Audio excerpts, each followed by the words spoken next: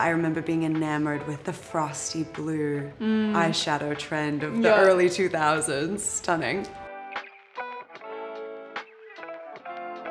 I'm Nora. And I'm Jordy. And this is my New York apartment. So Jordy and I met probably 7 or 8 years ago now. We both started as models. We were very into design. She was doing set design for a little bit. I was doing floral design. During the pandemic, when we were just kind of rediscovering ourselves and what our talents were, I think I just turned to design and interiors just out of sheer interest, and it's something that obviously stuck for us. We also lived together. Oh yeah, we also lived together and our apartment came together like that. I think that was such a pivotal moment because we were like, we did pretty good, pretty well. There's so many components that go into making a space feel comfortable, and it's totally psychological as well. Like, you enter a space and it completely affects how you feel. My home is my favorite place because I change how I feel all the time, and I change my interiors all the time. There's definitely a through line between our two aesthetics. We always used to say that we kind of share a brain, but Nora's style is definitely slightly more playful and leans a little bit brighter, more colorful. Jordy loves a stripe. She's identified as a stripe girl.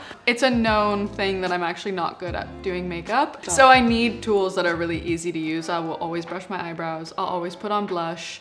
And if it's a big night out, I'll throw mascara on.